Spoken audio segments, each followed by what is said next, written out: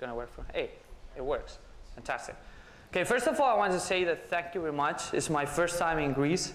I feel extremely happy. There's something interesting. David was talking about how he feels European. Fuck you. You bring him to a football match and he says it's boring.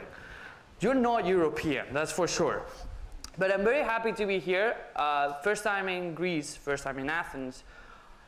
I just came from London, so it's beautiful to see all of this color around the room. You know, when you go in London, everyone is gray, and the only color you see are some yellow socks that someone brings around. Okay, so thank you very much. And again, I was going to do the joke of the girls, but instead of doing the women joke, I'll tell you, the AC guy, please, can you switch the AC guy? The girls are freezing. Okay? So, my name is Alex, and today we're going to talk about a little bit more of an abstract thing. Okay, we've been talking about how hard it is to do startups, how hard it is to do shit in Greece. I'm your brother, guys. Okay, your country's going down, Spain is going after. So, pride, okay? Pride here. But the thing is that we keep looking too much, as David said, to the local part. And when you travel as much as I do, when you talk with as many people as I do, you start seeing what I call emerging patterns globally. So I don't think, I don't know who I was talking to before, but I said something like, yeah, when you compare to countries like the US and Europe, and then I realized, well, Europe is not a country, but for me it's like a country. You know, I keep traveling all around the place, and each country is for me a province, okay? Spain is a province, Greece is a province, the UK is a province. So I'm going to talk a little bit about how this kind of connects on a global level, and how we should actually think about this. And I'll ask you a question that I would love to have an answer. Afterwards you can talk to me. Why is it that I don't see that many Greek startups, that many Greek entrepreneurs outside of Greece? I want to know this. I really want to, you guys think about this and tell me afterwards.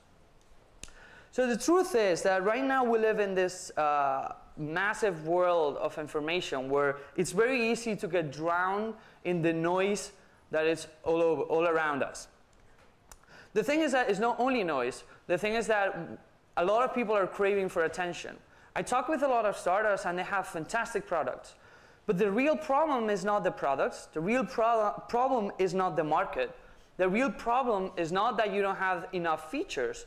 The problem is there's like gazillion other startups that are doing exactly the same thing or very similar things. That means that if you want to have a space within my iPhone or laptop or something like that, you need to get my attention. Okay, that's what Jess actually works at. She gets attention for you guys.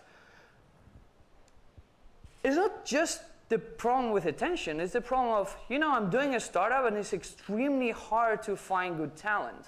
And when I find someone, they actually go away pretty fast. I have a friend that runs one of the top research labs in the US. He's a Spaniard. And he tells me, we cannot compete with the Googles and the Facebooks. We pay them. He actually gave me this offer. We pay people $120K a year, and we cannot compete with them. Okay, so there's a problem that there's so much noise that it's hard to find this thing.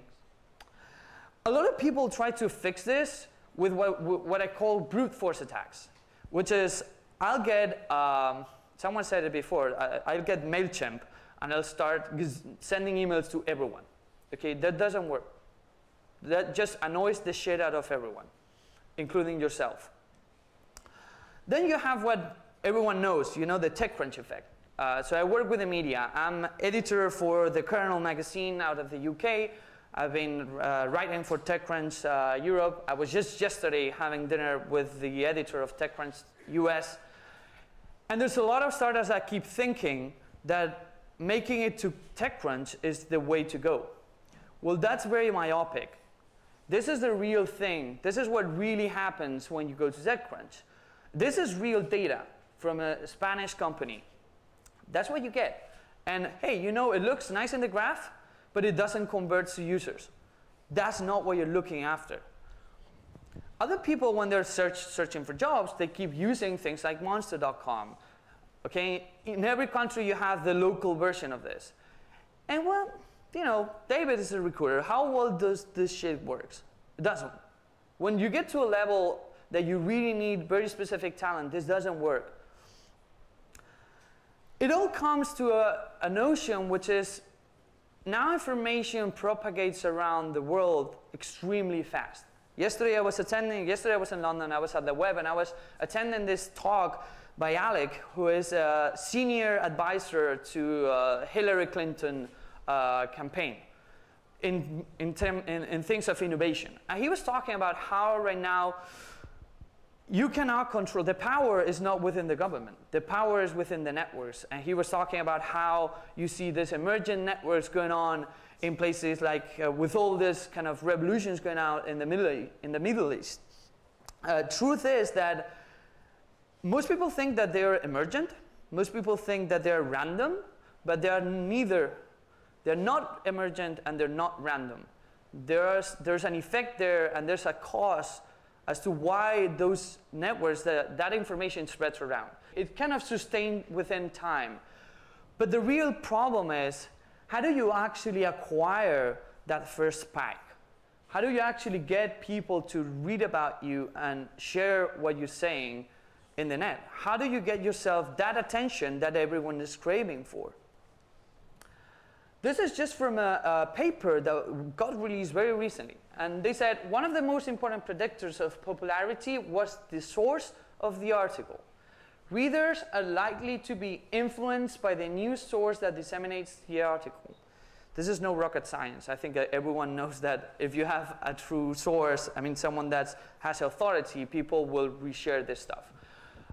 These guys had to do a paper and test this shit. We don't need, okay? I think everyone that's doing this stuff knows this. But it comes to the fact that there's this notion that's called influence. There are people that are more influential than others. And the notion of influence is basically influence occurs when one's emotion, opinions, or behaviors are affected by others.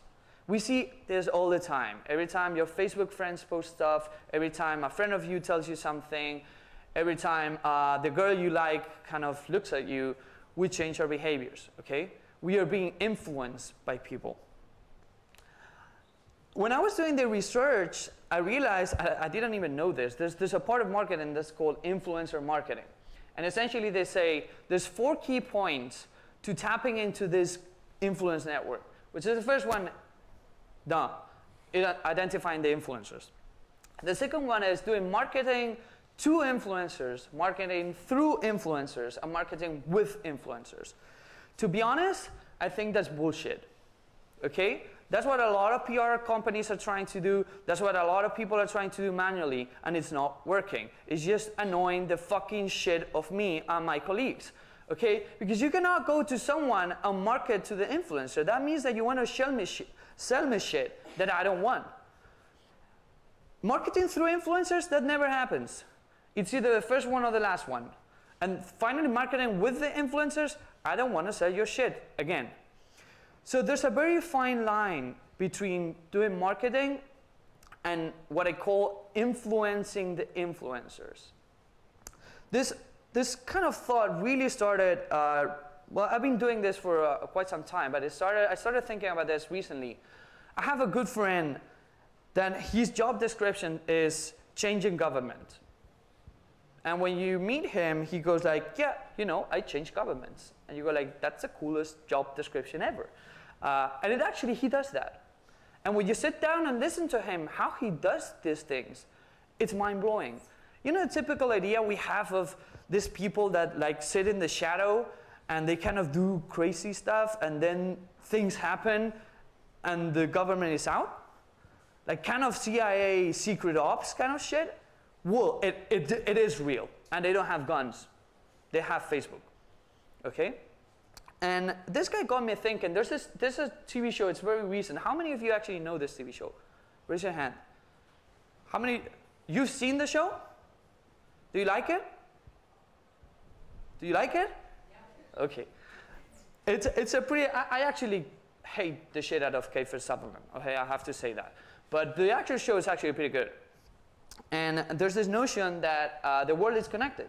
And, well, the whole story is pretty long, but it got me thinking, when I was talking with my friend, like my friend sees these connections. My friend is able to see these connections on a global scale, and he's able to influence this network on a massive scale to make change happen. So I started thinking about this, and I said, like, well, you know what? I'm already seeing this. I'm already seeing that if you're able to tap into these influence networks globally, you can change things. I was talking with someone before, talking about how local we keep thinking. You know, a lot of countries keep thinking about local politics. Truth is, real change is happening at a much larger scale. And we're talking, someone mentioned before, London Tech Hub versus Berlin Tech Hub. You know what's really happening is that it's not the governments that are actually changing things. It's the people that are telling the other guys in London, like, your city sucks big time because rents are not cheap. And then the Berlin guys are going like, you know, our rents are cheap. And then the British get pissed off and they say like, oh, we need to do something about this. So it's not really the governments actually doing or creating this change. It's really the people. It's the global effect that we're living into that's really making this happen. So the first thing that I started doing when I was thinking about this was locating influencers. So essentially those people that are the ones that will kind of make the final push. Okay, this would be like top editors from tech blogs, top journalists, TV stars, celebrities, I don't care. If you actually start locating these people, and I did this example. I took Mike Butcher. Who knows who Mike Butcher is? Raise your hand. Okay, this is fucked up, guys. Mike Butcher is a tech editor for TechCrunch Europe. Okay, so you should know who he is. Anyway, Mike Butcher, I just took this yesterday. And if you analyze who Mike Butcher is actually talking, and you start backtracking his network, you see something interesting. So the first person he's answering is Nero, who's Milo, who's actually my boss. He's the chief editor at the Kernel.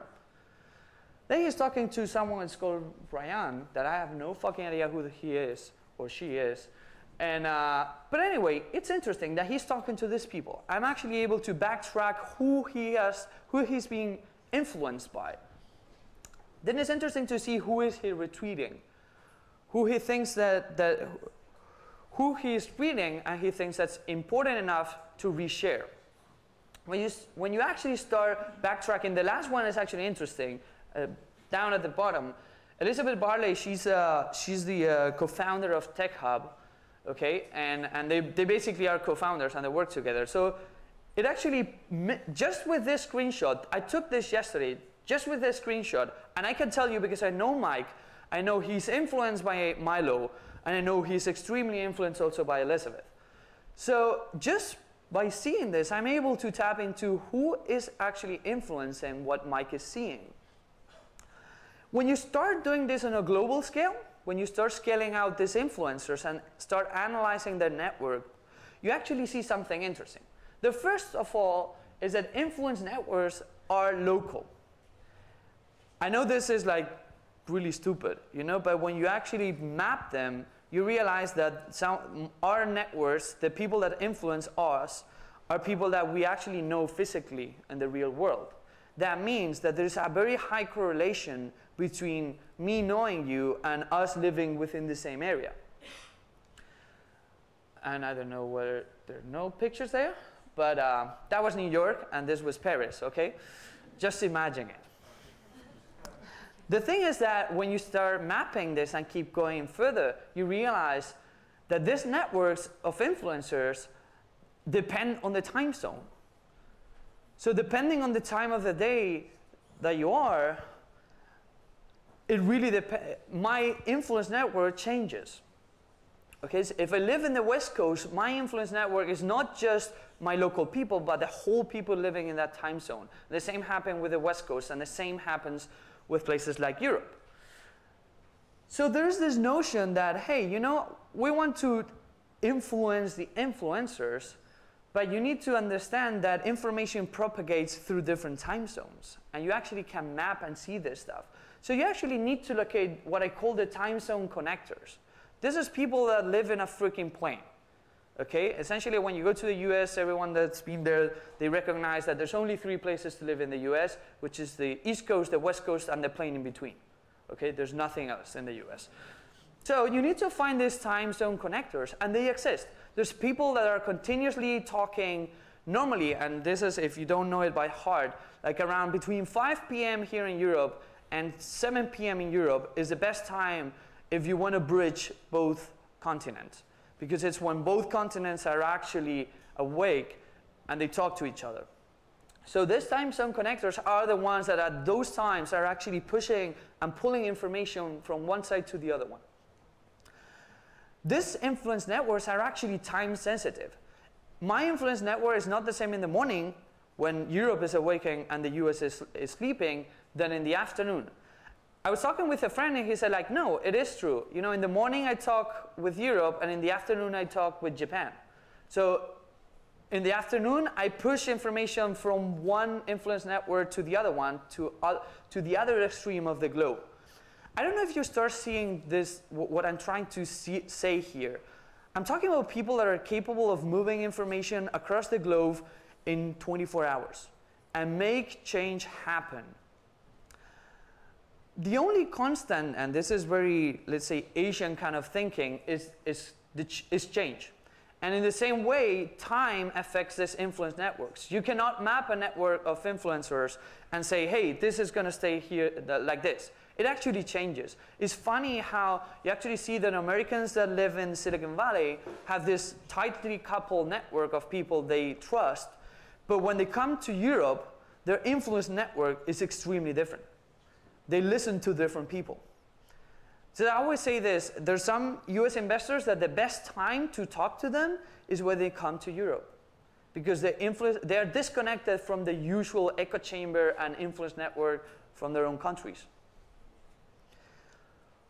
Finally, it's important to know that also this kind of influence networks depend a lot on the topics. Not everyone is influential on the same topics, and if David talks about, I don't know, baseball, I don't give a shit. He doesn't know anything about football either, so I won't listen to him when he talks about this stuff. But anyway, every one of us has a different topic that we're good at or that people follow us for that reason. So my goal here, and I'm not inventing this stuff, we're actually coding systems to track this stuff and make it happen, is to create what we call the domino effect. You probably have heard it in a different way, which is the butterfly effect. How many of you actually know about the butterfly effect? Not the movie, please. Okay. So a lot of people know about the chaos theory. Okay, the butterfly effect is real. It's very real. So what we're trying to build is, how do we touch the system? How do we touch these dynamic systems, slightly pushing the right keys to create this butterfly effect that will influence in the end the people we want, so that our information or what we're trying to achieve will actually be spread out through the whole world. The problem with this kind of butterfly effect is that you know where you start. A tiny change in the initial conditions of the systems make a ripple effect. And so you know where you start, you know where you drop where you put the drop, but you don't know in the end how is it going to end up being. So I'm trying to push you guys to start thinking in global terms. Start thinking in terms not about your local ecosystem, but actually how you can actually tap into these global networks that exist, that they're very real, and that you can actually influence without being someone extremely well known. So in reality, you don't need to talk with Mike Butcher. You don't need to talk with the top investors. You need to talk with guys that follow 200 people, guys that are not that well known, that will actually listen to you. And at the same time, they will prompt this information into their own network. But if you touch enough keys surrounding these influencers, this information will reach them, and it will generate an exponential effect on what you're doing. So guys, start thinking about touching the fabric of the world Again, this is real. I'm not inventing this stuff. We'll keep working on this. There's a lot of measurements about this stuff. So go out and remember the question I asked you. Why is it that I keep not seeing any Greeks at all on my trips? Keep bumping into French, Germans, British, Americans, Polish, Croatians, Estonians, very, very, very, very few Greeks. So please, start changing this. And as David said, change your attitude. Thank you very much.